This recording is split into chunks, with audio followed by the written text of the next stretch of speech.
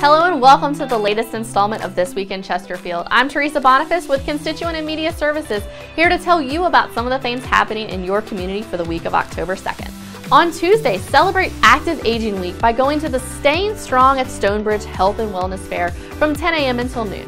There'll be health screenings, flu shots, fitness and wellness activities, vendors of senior service organizations, and much more. This free event, which is sponsored by Parks and Recreation, as well as Senior Connections and the YMCA, is free for older adults ages 50 plus. Just make sure you bring your insurance card for the flu shots. On Thursday night, the last show of the Westchester Concert Series at Westchester Common puts a bow on the event's 8th season with the KOS Band from 5:30 to 8:30. Remember, the concert is free and there'll be food and drink for sale. Chairs and blankets are of course encouraged. And that takes us to a jam-packed Saturday. First, that morning, come out to River City Cruisers Room for Vets car, truck, and bike show starting at 9 a.m. at Mobility Works. This event, which supports the Paralyzed Veterans of America, includes a $25 pre-registration fee or $30 the day of the show. There will also be prizes, raffles, face painting, and fun for the whole family.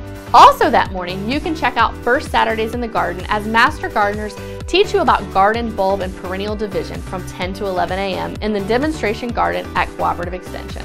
Registration is required. Staying with that theme, come out to Triple Crossing in Midlothian for Family Fall Fest from 11 a.m. until 5 p.m. with pumpkin painting, games, a photo booth, face painting, and much more.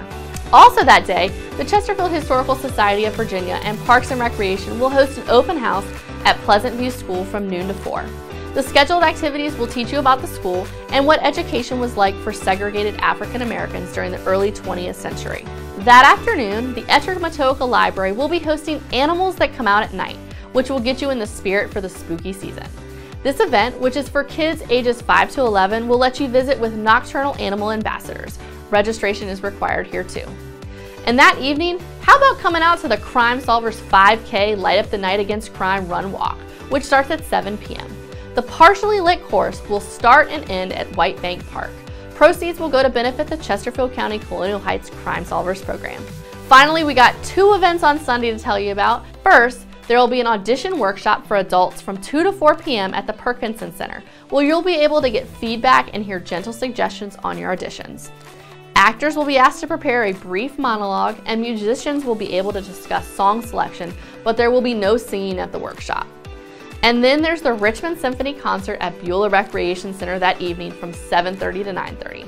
Come join the symphony for a night of mesmerizing music as the group brings its classical masterpieces to life during this free event.